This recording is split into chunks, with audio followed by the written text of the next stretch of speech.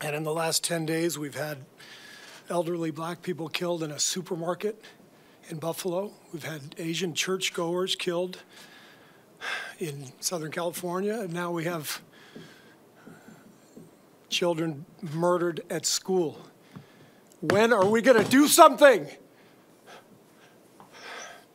I'm tired. I'm so tired of getting up here and offering condolences to the devastated families that are out there. I'm so tired of the, I'm sorry. I'm tired of the moments of silence. Enough. There's 50 senators right now who refuse to vote on H.R. 8, which is a background check rule that the House passed a couple of years ago. It's been sitting there for 2 years. And there's a reason they won't vote on it, to hold on to power.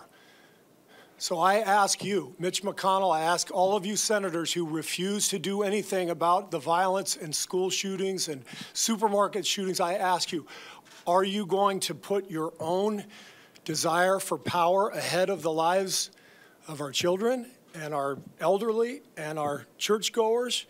Because that's what it looks like. It's what we do every week. So I'm fed up. I've had enough. We're going to play the game tonight, but I want every person here, every person listening to this to think about your own child or grandchild or mother or father or sister, brother. How would you feel if this happened to you today? We can't get numb to this. We can't sit here and just read about it and go, well, let's have a moment of silence. Yeah, go Dubs, you know. Come on, Mavs, let's go. That's what we're going to do. We're going to go play a basketball game.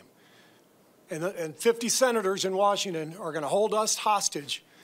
Do you realize that 90% of Americans, regardless of political party, want background check, universal background check? 90% of us, we are being held hostage by 50 senators in Washington who refuse to even put it to a vote, despite what we, the American people, want.